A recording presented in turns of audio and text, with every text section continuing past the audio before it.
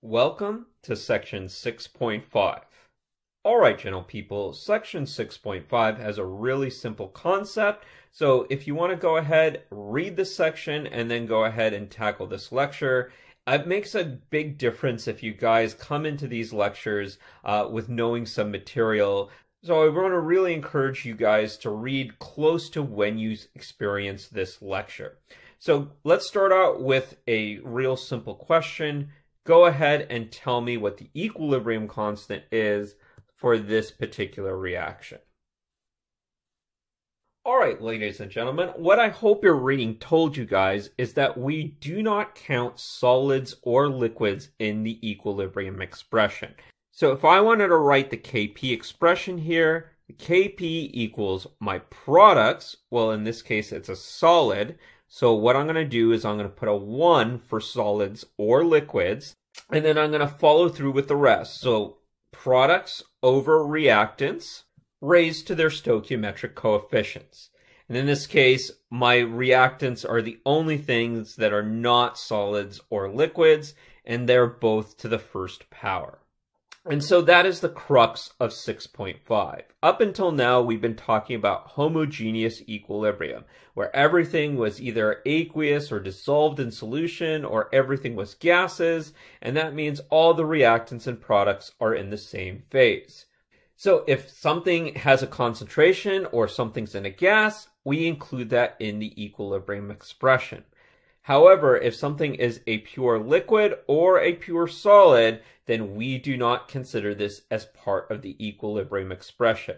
And the reason behind this is, if you think about it, the concentration of a solid inside a solid is astronomical. You can do a thought experiment and figure out what the concentration of water is in water, meaning what's the moles of water over the liters of volume, and you get something ginormous, like water's concentration in water is 55 molar. So this isn't going to change concentration during the course of the reaction, and so this is why we essentially say that we're just going to make solids and liquids one, because they don't change during the course of the experiment. This also includes solvents. So the solvent is not going to be part of our equilibrium expression. So if we have a heterogeneous equilibrium, meaning I have two different phases, make sure you're only focusing on things that are aqueous or dissolved in solution or gases. So if I were to write the Kp expression on here, the Kp is going to be my products. So that's going to be the pressure of H2O over my reactants. And since it's a liquid, I'm just going to put it over 1. So my Kp for this equilibrium is just the pressure of H2O. So with that said, let's take a look at this equilibrium. Let's take a look at the decomposition of calcium carbonate. What's going to happen is calcium carbonate is going to decompose into calcium oxide and CO2 gas. So with that said, let's take a look at this picture. What I have is I'm going to have my calcium carbonate. I'm going to have my calcium oxide. And so what I want to say is that in each one of these containers, I have differing amounts of calcium carbonate and my calcium oxide. Now, in which one of these containers is the pressure of CO2 going to be higher? All right, ladies and gentlemen, what you should have answered is neither.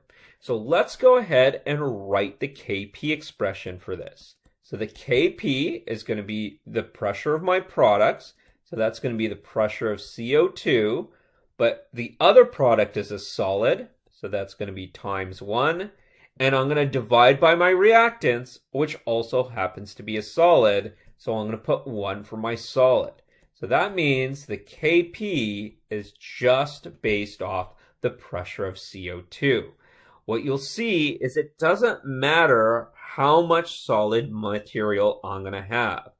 All that matters is I'm going to go to equilibrium, and equilibrium is only based off the pressure of CO2.